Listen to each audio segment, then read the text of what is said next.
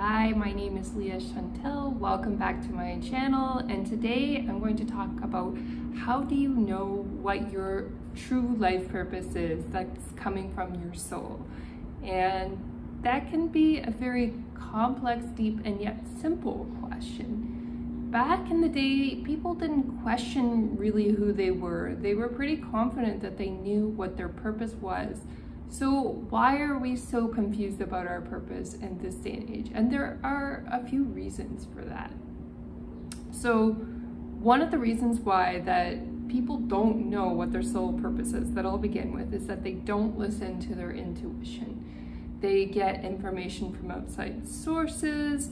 They may have influence from their parents saying you should pick this type of career, or it could be a teacher, a professor, a friend, family member that's influential, whoever it is. We all have these authority figures in our life, especially when we're growing up and we don't have power of our own yet.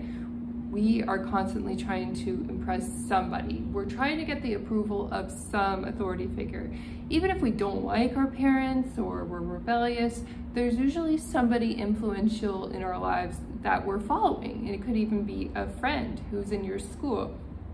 Whoever it is, they will often influence you to think that X, Y, and Z is your purpose. Maybe your friendship circle all wants to become doctors or lawyers. That was actually my circle when I was in high school. And for a long time, I measured myself against their success, thinking because I hadn't chosen such a traditional career path that I wasn't as successful. But then I realized that maybe not being traditional is actually the way to go. But that I only discovered after listening to my soul, not listening to the outside influences around me. So point number one is we listen to the outside influences rather than our soul, and that's how we get lost. We listen only to external authority figures, and there's nothing wrong with external authority figures. It's just that as the world grows more complex, we have social media, we can follow people, we can see how this celebrity is doing over in that part of the world. There's even more external pressure to have a specific kind of life.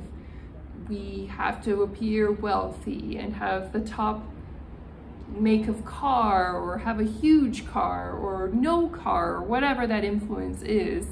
Basically, there are these people around us who we tend to follow, who influence our decisions. And really, we want to make those big decisions about our lives from deep inside, from deep here. But how do you know what your soul purpose is? How do you know that you're listening to your soul?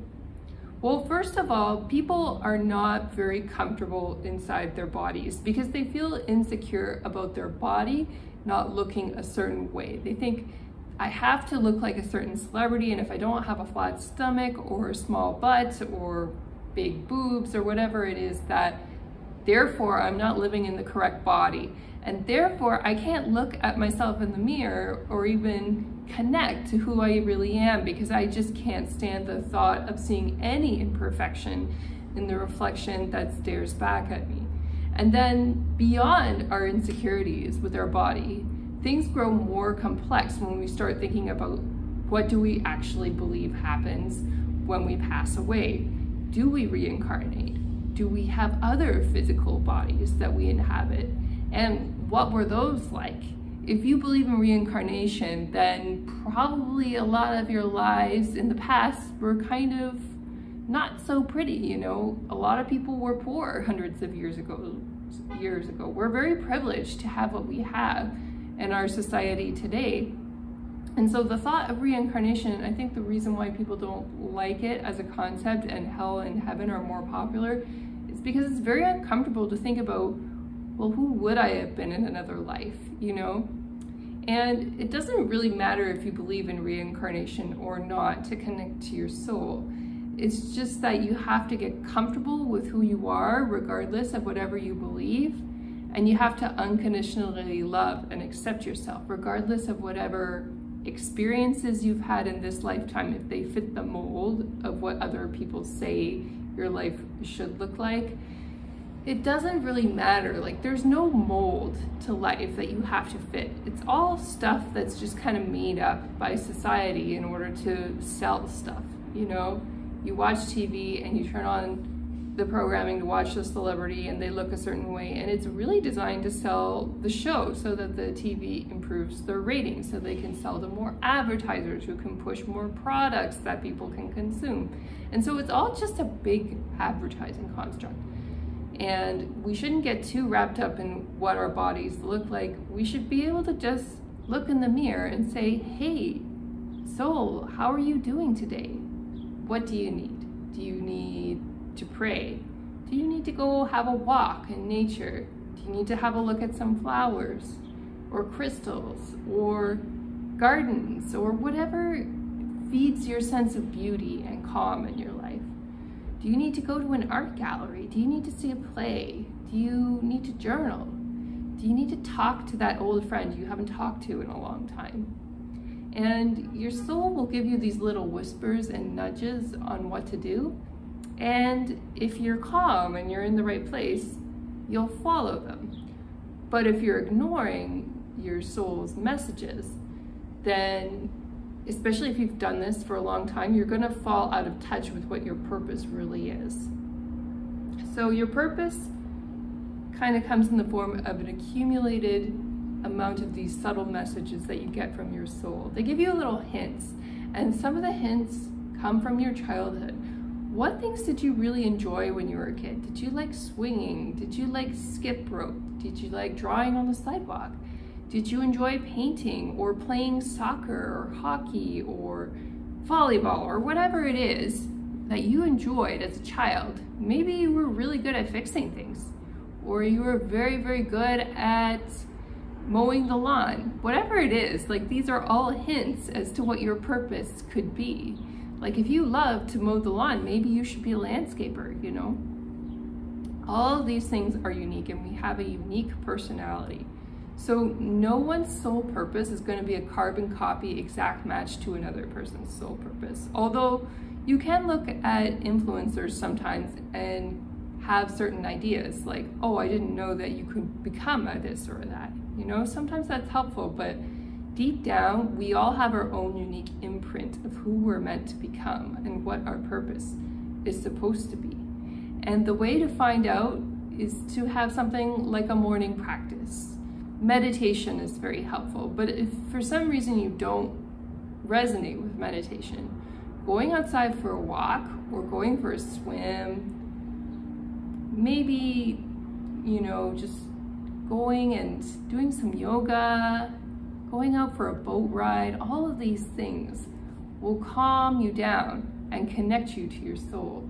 And then you'll get a sense of what your deeper purpose is. How do you know you've fallen out of touch with your deeper purpose? Well, basically, you know you're not in touch with it when you're doing the wrong thing. So when you're doing something nasty to someone else, like you stand them up. I actually did this a few months ago by accident. I stood somebody up. And I had to really think about it, and I realized I was out of touch with my soul because I'd become so busy. So that's a good indicator when you've accidentally done something wrong in your life and you treated somebody badly by accident and you didn't mean to.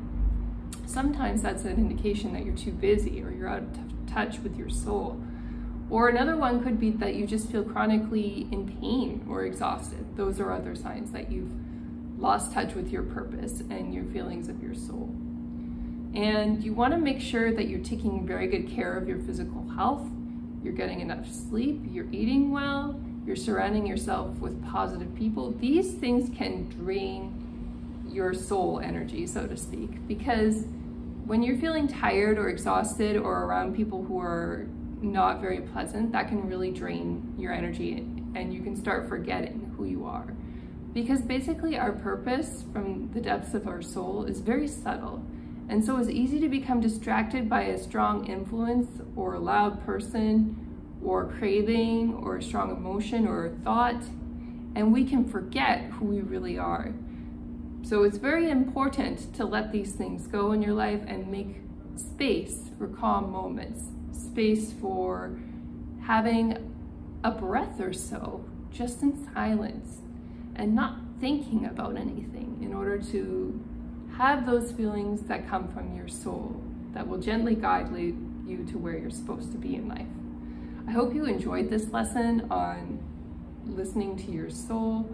I really enjoyed making it for you and coming up with some examples about how we get disconnected from our soul and how we can get back in touch with it.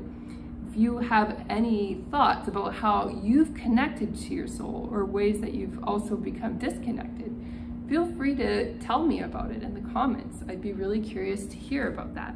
I'm sure there's a lot more examples than what I've just listed in this video that could be helpful for everyone else. And if you like the video, please press like, and don't forget to hit subscribe if you're new. You're so welcome here, and I look forward to sharing a new video with you very soon. Take care.